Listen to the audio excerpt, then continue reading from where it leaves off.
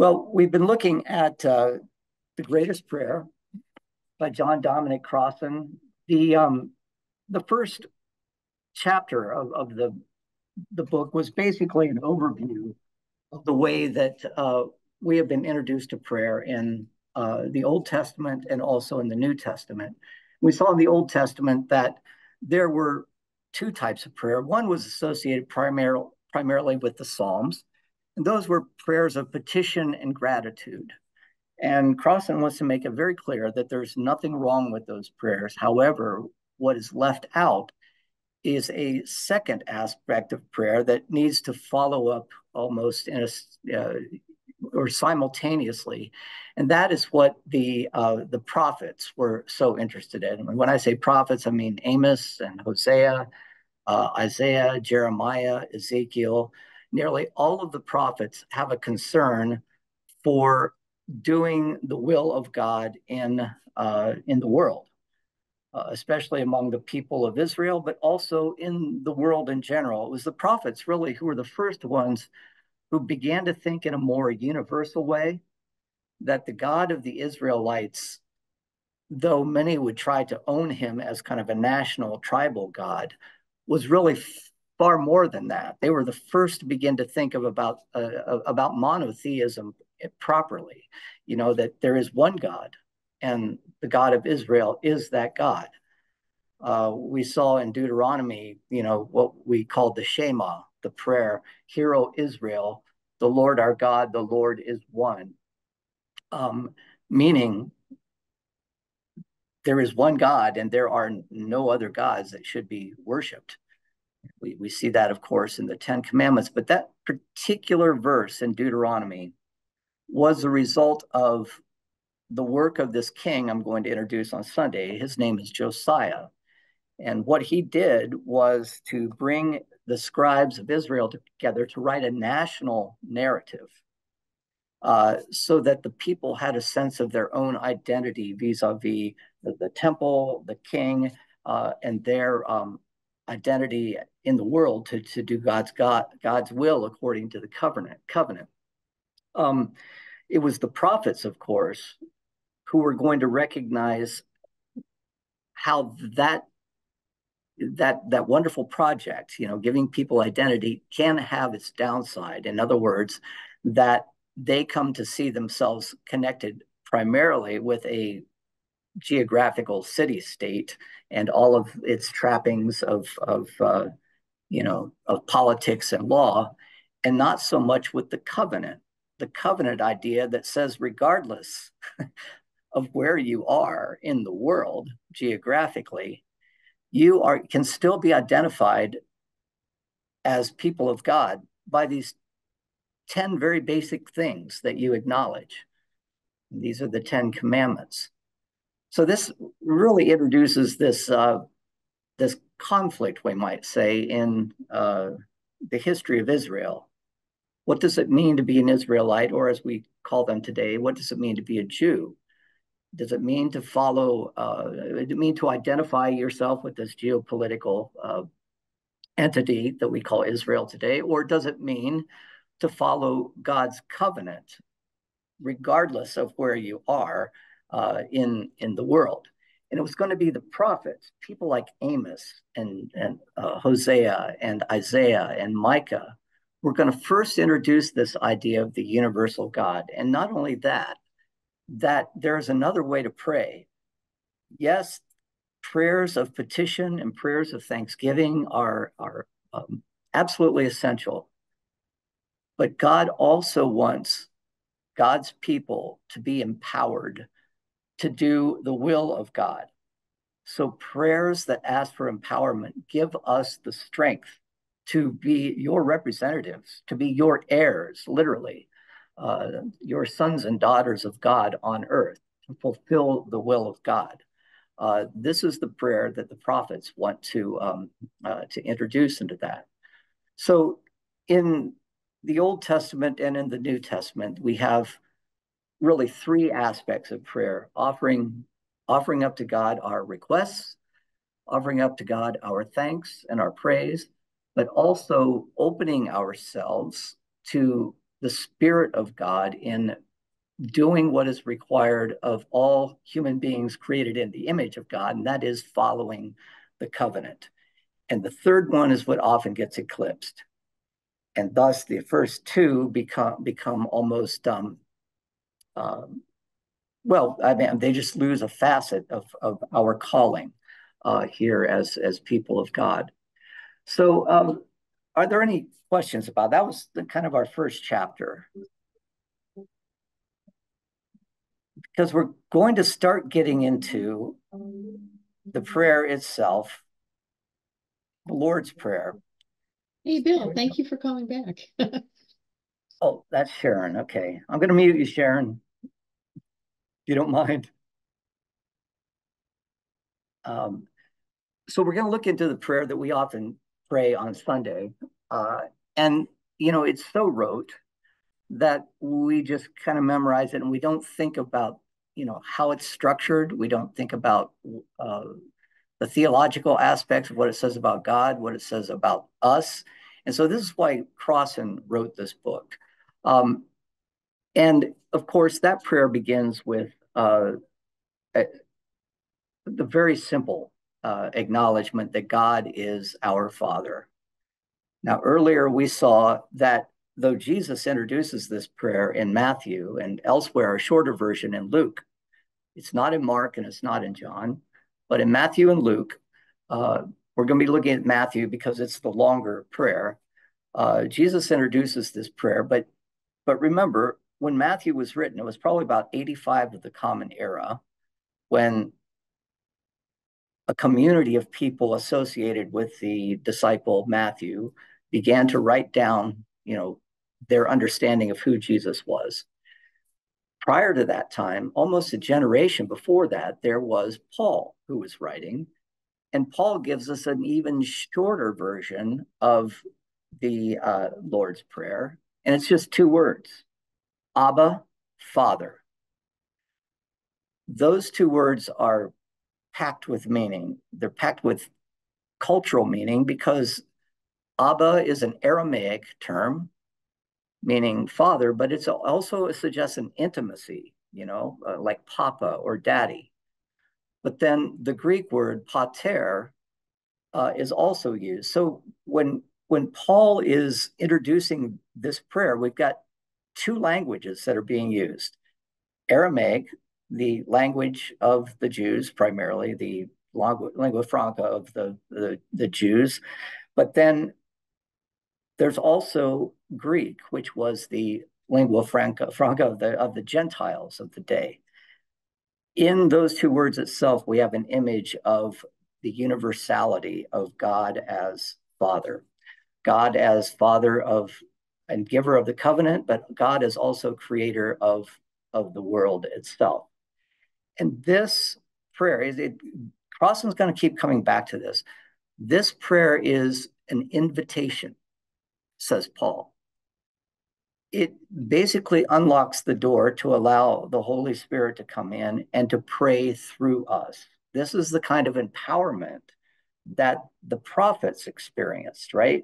The Spirit of God grabs hold of them and they are able to do the will of God and speak the word of God, not of their own will, but through the Spirit of God speaking through them.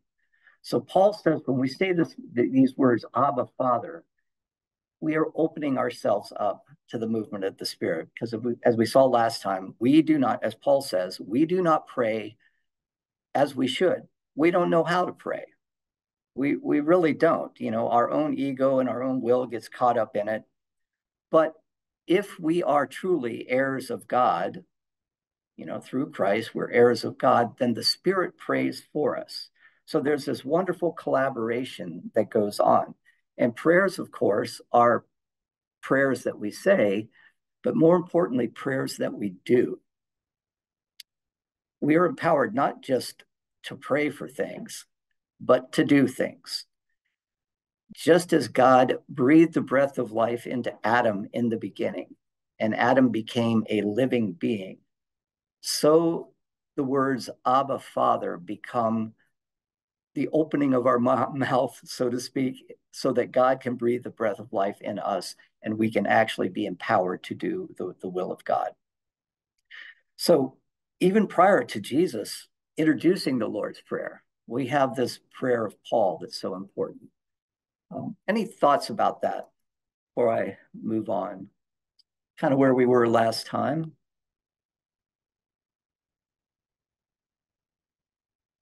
See, Harvey's joined us. Nice to see you, Harvey. Crossan, being the literary scholar that he is, I think I mentioned before that his dissertation, written back in the 60s, was on the use of metaphor and parable in the Bible, but especially in the New Testament. So what he's going to do is apply his literary skills to the structure of the Lord's Prayer, and in so doing, unfold aspects of the prayer that may not be evident to most of us in the workaday world. But the one thing he wants to make sure that we know, and that is that the Bible rises and falls on the use of metaphor. I'm going to try to find that original quote that's so important, because this is really what Crossan is all about. My point, once again, he says, is not that those ancient people told literal stories and we're now smart enough to take them symbolically, but they told them symbolically and now we're dumb enough to take them literally. That's Crossan. In other words, these were people who, understanding that God cannot be defined and placed in a box, especially through language, saw the necessity of using metaphor. Metaphor is the means by which we say something and we get a sense that the thing that we're describing has an is and is not quality, right? Jesus is the Lamb of God. It's a metaphor that we know so well in the New Testament. Well, we know that Jesus is not a Lamb of God, but in many ways, Jesus is a Lamb of God. And so metaphor gives us the ability to say things in a way that might not be said if we were simply to use descriptive or literal language. This is why poetry is so powerful. You know, it's not scientific. It's not describing the world in what's termed as critical realism, being as precise and succinct as possible. But it's giving us an intimation of the way things are. We see reality out of the corner of our eyes. As Dwight Marsh used to always remind me, Emily Dickinson says, tell the truth, but tell it slant. Right? Don't try to use critical realist language, but tell it using metaphor. So when we speak about God, who is the wholly transcendent, God is not contained in any type of definition or object or anything that we see in our world. And if God is, then that thing can become an idol. So we must always recognize that when we talk about God, we're always going to be using metaphor. The metaphor that's supremely used, of course, of Jesus is the one that we just talked about, God as Father. And Crossan once, I think if you read this chapter, you know that what Crossan is saying is really kind of hard to get a grasp on, because I'm going to try to give you an example that we can relate to. But what he wants to say is when we hear the word Father being used in the Lord's Prayer, we should not think of it in masculine terms. In the past, when people used to speak about anthropology, Denny, you were probably aware of this. When you were teaching your classes at Hastings College, when you referred to humanity in general, what term did you use? Man, right? The rise and fall of man. Yeah. Grudgingly, Dan. Oh, you did. I mean, can you tell us about your transition? Were you always one who recognized the limitation of that metaphor for human beings? I'd like to think so. Probably a gradual thing in the beginning, but yeah. And the Greek word anthropos does have this is the thing about the English language. We don't have gender ascribed to things. When I was a chaplain, I remember there was this little 3-year-old girl I lived next to, and she used to ask me questions like, Dan, is the moon a boy or a girl? It's like, well, I don't know. What do you think, Maggie? But I mean, if she were asking that in Spanish, right, she would know very clearly that the moon is a girl, it's La Luna. We don't have that in English. And so there's a certain uh, limitation that we have when it comes to talking about God. And in Greek, anthropos is a male, it is of male gender, ha anthropos. And thus, we have come to translate it as man. And so the word man has come to be inclusive of all human beings. Until, of course, the 80s comes along and people like my mentor at Vanderbilt started to challenge that. It's just that, human beings have qualities that are not just male qualities. Don't try to create this hierarchy of gender, where male qualities are good and female qualities are bad. Let's start referring to humans as well as God in inclusive language. So we try, even in our worship services, we try to do this, right? Praise God from whom all, what is it? There are times in a worship service that I know the inclusive language is being used, that we used to use it in the exclusive way, but we're now using it in an inclusive way. Can you think of an examples? I can't. Dan, Yes. the doxology. Yes, that's what I'm thinking of. Yeah. Used to praise him, all creatures here below, and now it's praise God. Yeah. Praise God above ye heavenly hosts. And then you come to praise Father, Son, and Holy Ghost. Well, Crossan wants to make the point that even in the New Testament, this one I think he's really stretching it a bit. In the New Testament, there are examples of times when the word father or a male term is inclusive of men and women. For example, in Acts chapter 1, I should have got this before we started here. But the story, this is the story of Jesus' ascension into heaven. And let's see if I can get the place here. I'm going to start in verse 12 of chapter 1. Jesus is meeting people in Jerusalem and all of Judea and Samaria to the ends of the earth. I want you to go out and baptize the people, he says. And when he had said this, as they were watching, he was lifted up and a cloud took him out of their sight. And while he was going out, they were gazing upward into heaven. Suddenly, 2 men in white robes stood by them, and they said, Men of Galilee, why do you stand looking up toward heaven? This Jesus, who has been taken up from you into the heavens, will come in the same way as you saw him go into heaven. Now, we think that obviously we know that there are men and women both there, but the angels themselves just referred to them as men. And then we go on. Then they returned, they being the people who were up on the mountain, returned to Jerusalem from the mount called Olivet, which is near Jerusalem, a Sabbath day's journey away. And when they had entered the city, they went to the room upstairs where they were staying. Peter and John and James and Andrew and Philip and all of the others, all these were constantly devoting themselves to prayer together with certain women, including Mary, the mother of Jesus, as well as his brothers. So we get the sense, right?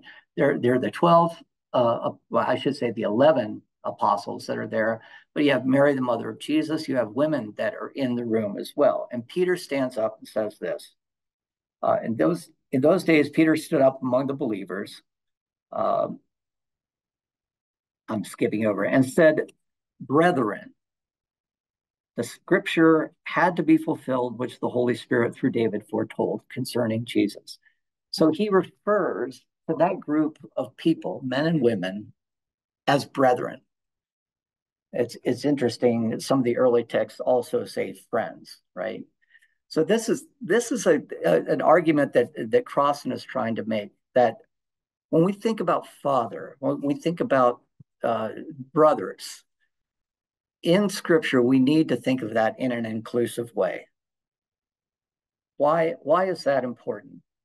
Because if we're going to start looking at the Lord's Prayer and aspects of God, if we are going to be too tied to this gender aspect of God, God as Father, it is going to, well, first of all, it's going to limit God and thus create the possibility of idolatry, right? There are many people who idolize God the Father, right? God's male, Jesus called him Father. So obviously, I mean, have you ever thought about the absurdity of that? So you're saying God is male because the Bible said so. Well, let's take that out to its logical conclusion. I mean, we usually, though not recently, gender is a social construct, but sex is a biological aspect of who we are, right? And it involves genitalia. Are you saying that God has genitalia? So so it seems almost natural that we have to be very inclusive. So what Crossan wants to do is, he says, when we refer to God as Father, we need to hear in that the idea that God is both Father and Mother. Just as when Peter spoke to the disciples in Jerusalem and he called them brethren, he was referring to both men and women. I don't think this is difficult for many at First Presbyterian Church to grasp or to accept, but it is still problematic in churches today, because as soon as if God is the model for male domination, right, for male leadership, as soon as you take the exclusive maleness away from God, you've also taken the justification for men's domination away from men. To begin to speak about God in inclusive metaphors is a threat to a male-dominated system. And so when we see very conservative evangelical churches, they will hold fast to this idea of the maleness of God. And Crossan, this is the first hurdle he has to leap, because it seems pretty clear from the historical research that Jesus probably introduced this prayer. If you want to find one word that we think the historical Jesus spoke, it was this word Abba, Father. And so Crossan is trying to make the argument right from the very beginning that we have to hear this in an inclusive way. And he goes through several arguments, and I don't want to get into them so much here, but he talks about Old Testament references to parallelisms where father and mother are described in the Proverbs.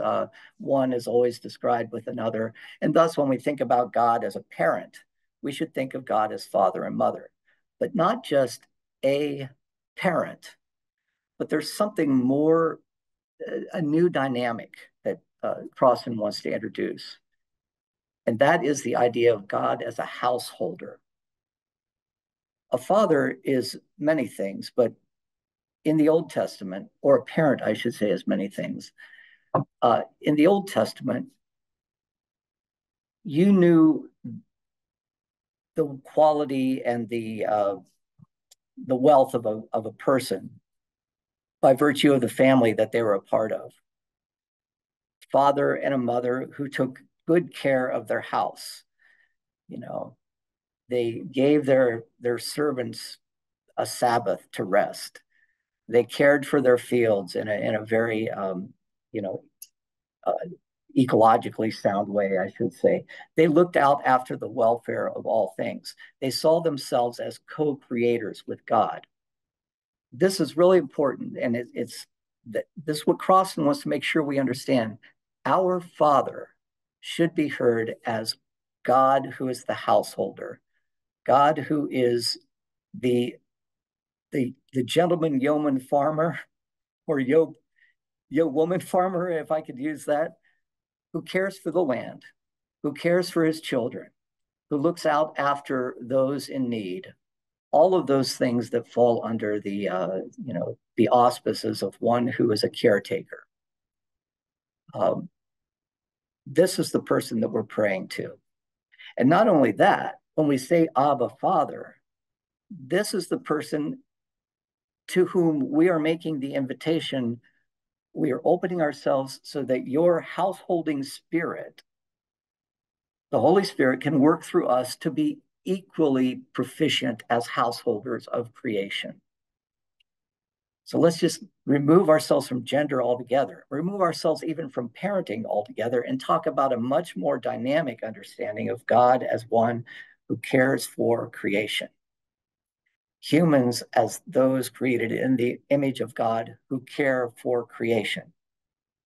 So Crossan writes, the biblical tradition knows what a well-run home is, knows what it's like. It knows, therefore, how to recognize a good householder. The basic domestic model of the good householder, of the just and righteous, fair and equitable householder of the human home is extended to God, the householder of the world. God, the householder of the world house. You know those people whom you respect because of their the virtuous lives that they lead, not just because they don't do bad things, but because there is an aura that extends from them to the world. You know, they care for their loved ones, they care for their land, they care for those who cannot care for themselves. This is a metaphor that we can attribute to God and, is scripturally based, and one that has probably positive ramifications, especially for what Crossan wants to argue.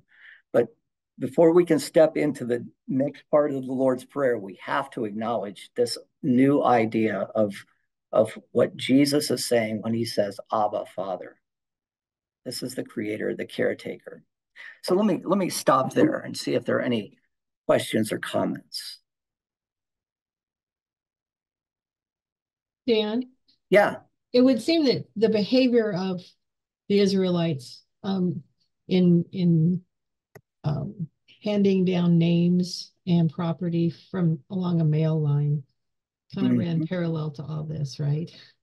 Yeah, we can't get around behavior sort of belied some of the actual attempts at a wider meaning. Right. And then this is why I say this is a stretch for Crossan to try to make this argument, because everything you are saying, and and I've even said that there's a strain of misogyny that seems to run throughout the Hebrew Bible. But remember, God's revelation is a progressive revelation that has its final revelation in the person of Christ. And Christ was inclusive. Now, King David may not have been inclusive, but in 1000 BCE, the Israelites' understanding of God was not inclusive either. It was not. It was not full. It was not completely developed, I should say. And this is another difficult thing that people will find, is that they think that this book that we have here kind of fell from the sky, completely formed. They don't recognize it as a testament, you might say, to a relationship that develops over 2,000 years, and even more so. We are, we read the Bible knowing that this is a living document, that our perspective in the 21st century is going to be informed in new ways by our understanding of God that weren't present in the first century. And Jesus' understanding of God is the result of 1,000 years of development. Interestingly enough, development that I'm going to talk about in the Sunday school class, that really begins in the Babylonian captivity and begins with this understanding of God as a universal God, a God of all creation. David did not see God in that way. The early Israelites saw God as a tribal God, a tribal warrior God, right?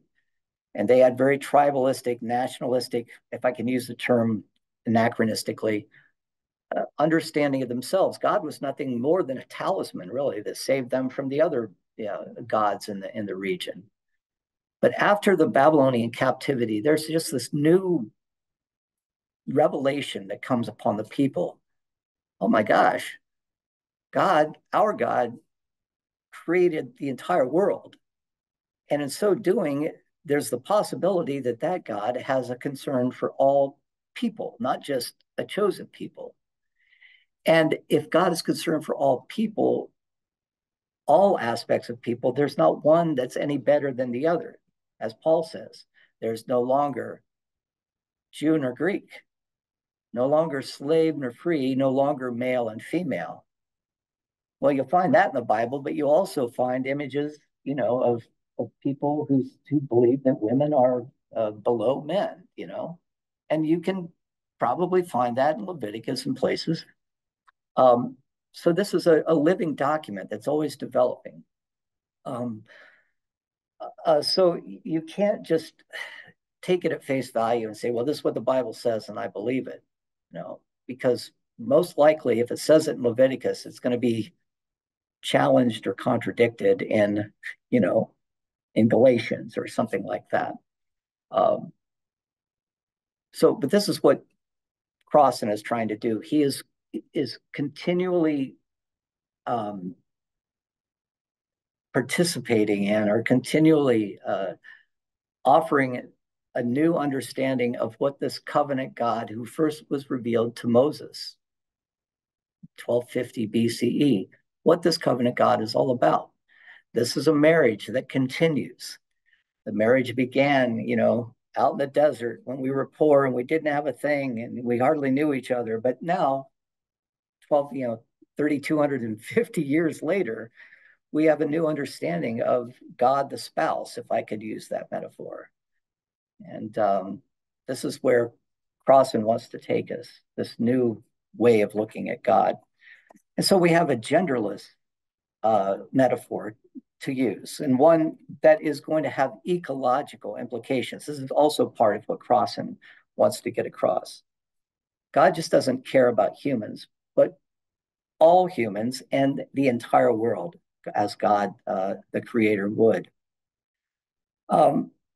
So Crossan wants to unfold four aspects of this idea of God, the householder. First of all, God is the creator.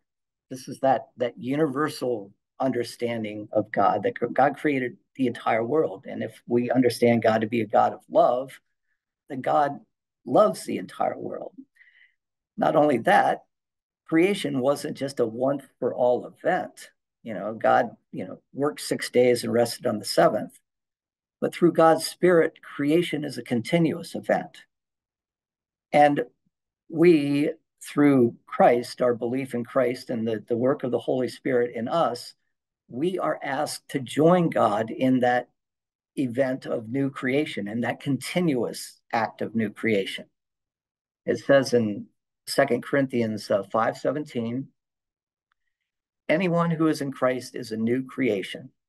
Behold, the old has passed away and the new has come.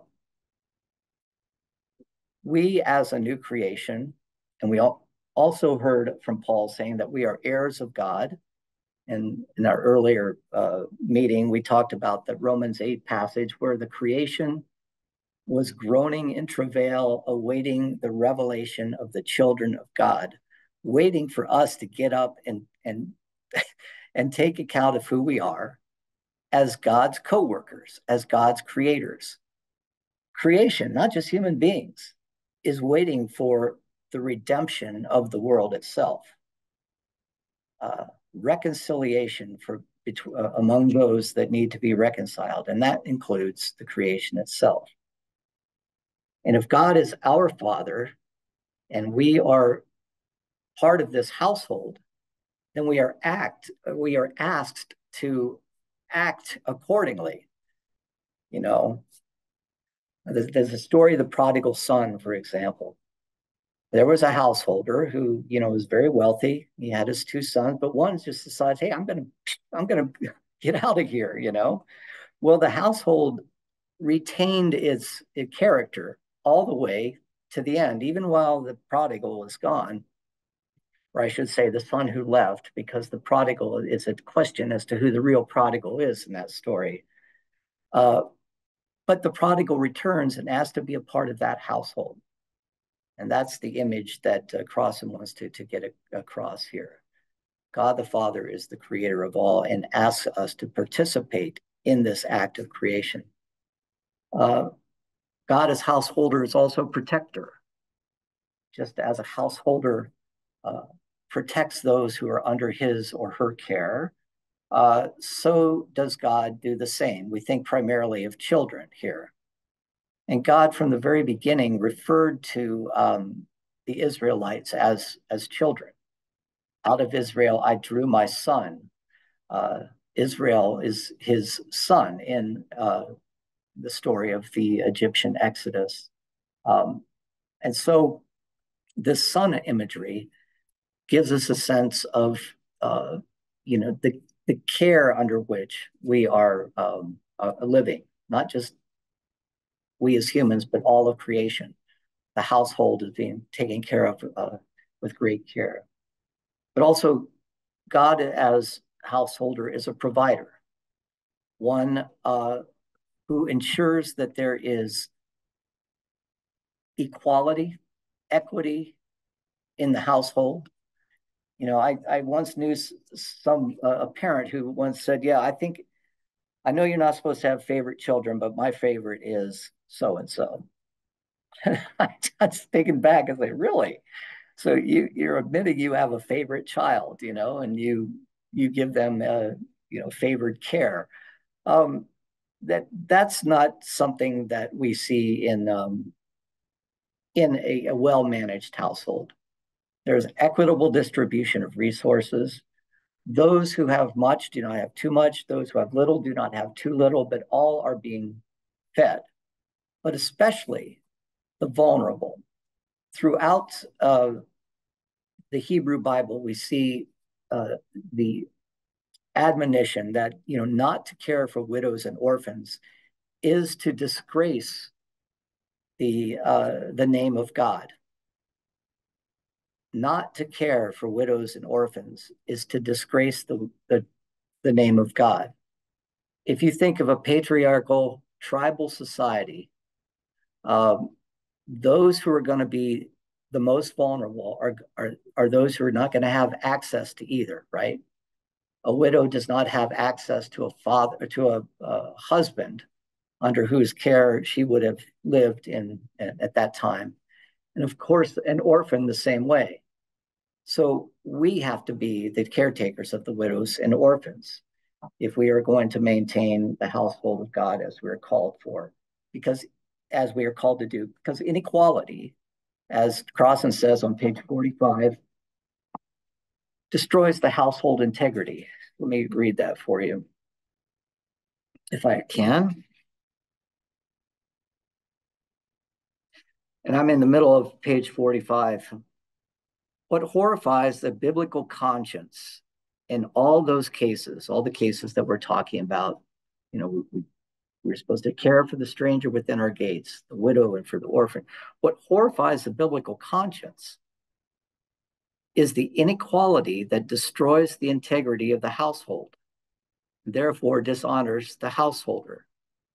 And what sort of household are some members exploited by others? In what sort of household do some members have far less than they want and others have far more than they need? What sort of householder is in charge of such a house? So if in our household we continue to allow inequality to persist, then it says something about our opinion of our greater householder of God, that God thinks this is okay. And Crossan says by no means is that the case. God does not want inequality to exist in a world that has been redeemed through Christ. Um, any other comments about this? Dan, Yeah, Denny.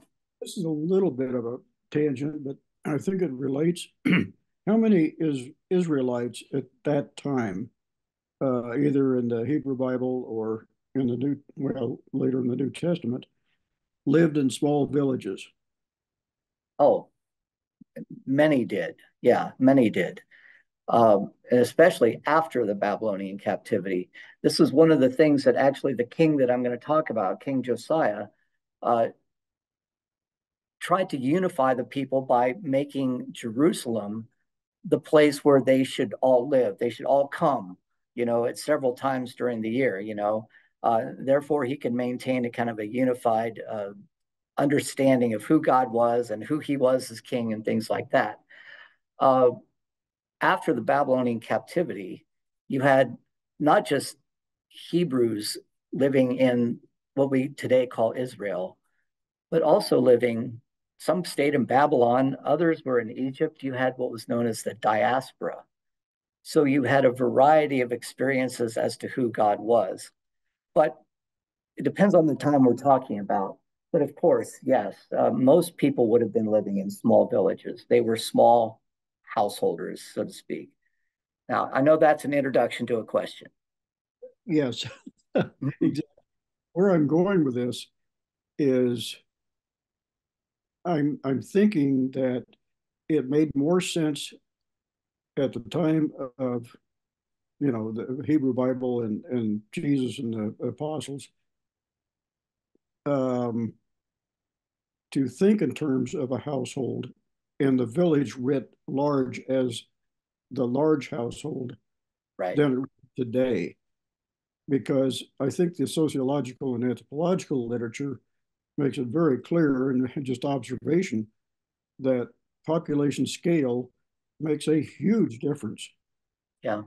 In Yeah. terms of, can you really talk about, the large household when you look at large scale societies today? You look at them 100 years ago, 200 years ago. That's a tough tough thing to do. Right. Not impossible. And it also takes you away from the political metaphor that's often used and that is God as king. If God is king, then the king under God is also God, so to speak. you know, uh, I don't mean that literally, but there can be confusion, right? Uh, the king can take on some of the prerogatives of the divine and thus become corrupt. Uh, the householder caring for his or her uh, small household is something that we can relate to. This idea of kingship and the king over all of the land is just way too abstract, right? And so this is reflective of really what Jesus was trying to do and refer to God as Abba, not to God as King, not to God as Hashem, the name who cannot be named above all other, but bringing that down and making it intimate and making it uh, something that if anyone's blessed with any kind of normal life, they could relate to, right?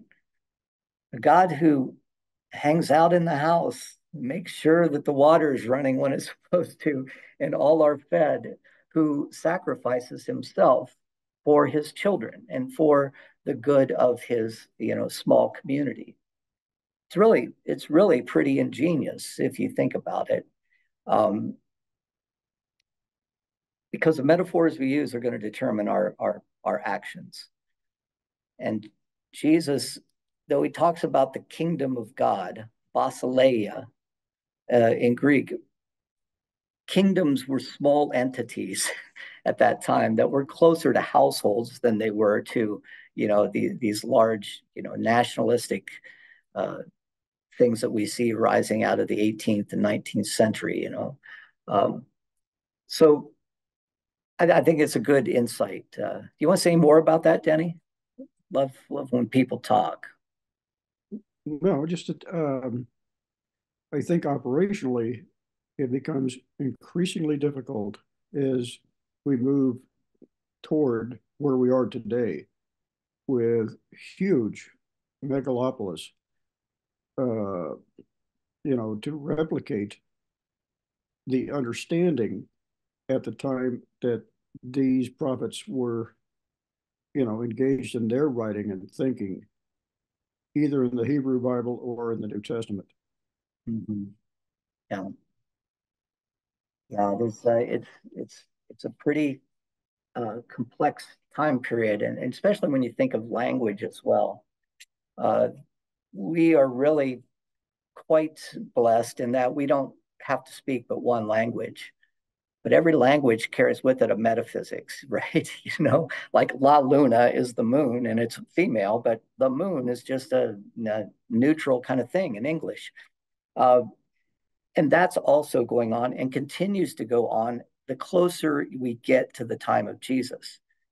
You've got Hebrew, and eventually Hebrew is going to get kind of transmogrified into to Aramaic. And then Alexander is going to come in with Greek. And then eventually the Romans are going to come in with Latin. And it's just an overwhelming mix. And each of the metaphysics that's connected with those languages is quite different.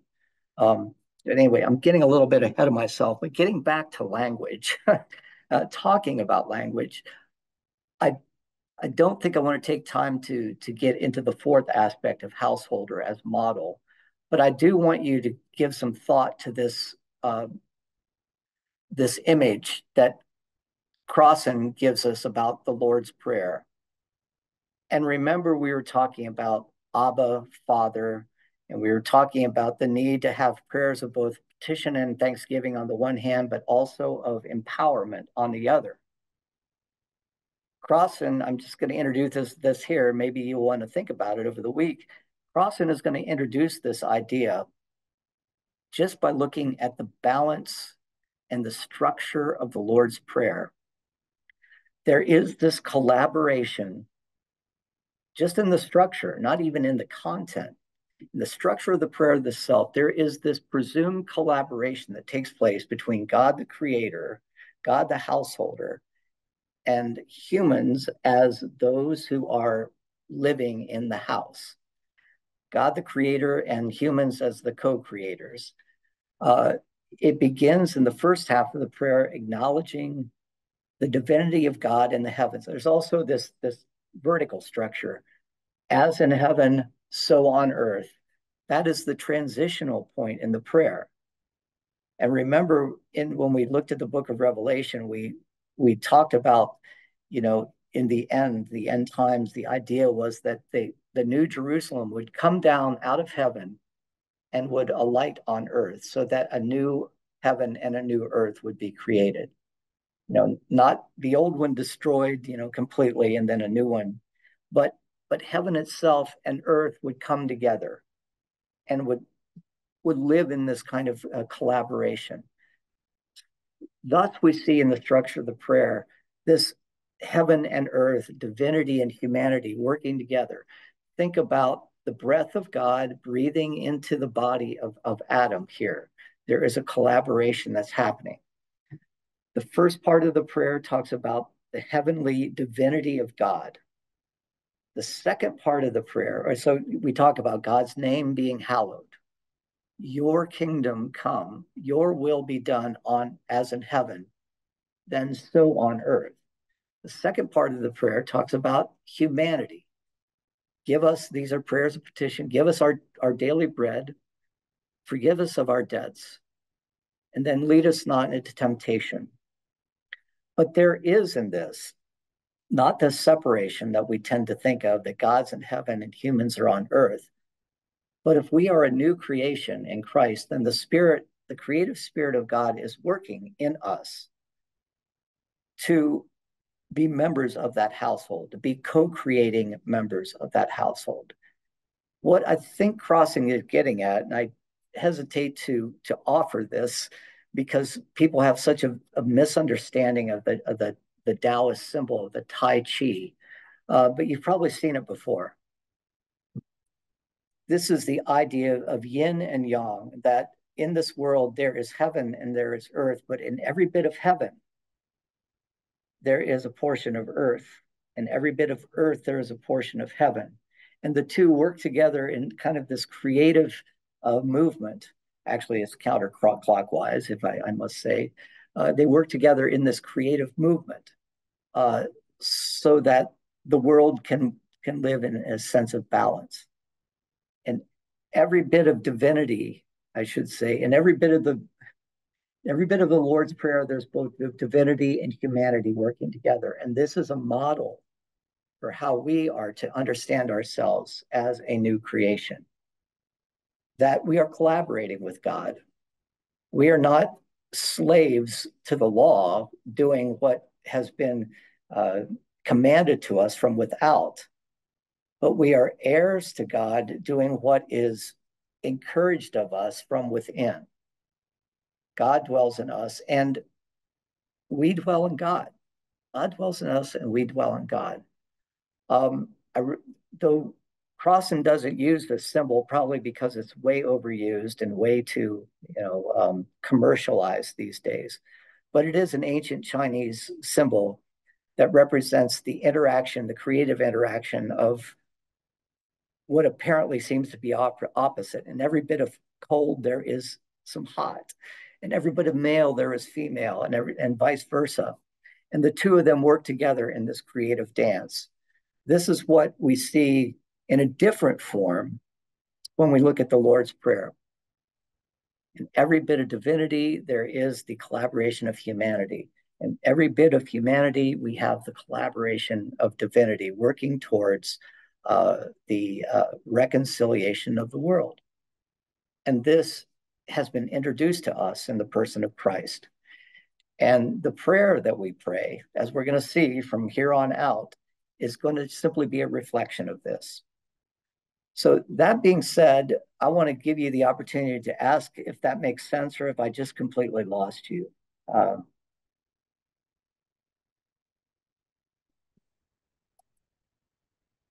I hope not. Well, thank you, everyone. I'm going to leave you for now. When we come back, we're near the end of chapter 2. In fact, Dan, I think Will has a question, but he hasn't go got ahead, his Will. audio on. Go ahead, Will. Well, you're muted still.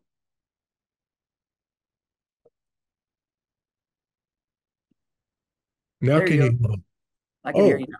I just wanted to say how much I liked your last statement. Two work together in a creative dance. Right. Exactly. That really works. Well, and think about the Genesis image of, the man shall leave his mother and a woman leave her home and the two shall become one, right? This is, like I say, this is a marriage between God and God's people, of the two, each maintaining their individual identities, but working together as one, the two becoming one. I could go on about that and getting into the Hebrew word yada for knowledge. But the Hebrew word for knowledge means to become one with, to know, to become one with, to know something so intimately that you become part of it. It's quite different from our scientific understanding of knowing from without and objectively. So, but thank you, Will. Any other comments? Well, Dan? Yeah, Denny. I think we all need to think about the concept of identity. Then, in the Hebrew Bible and the context of the New Testament.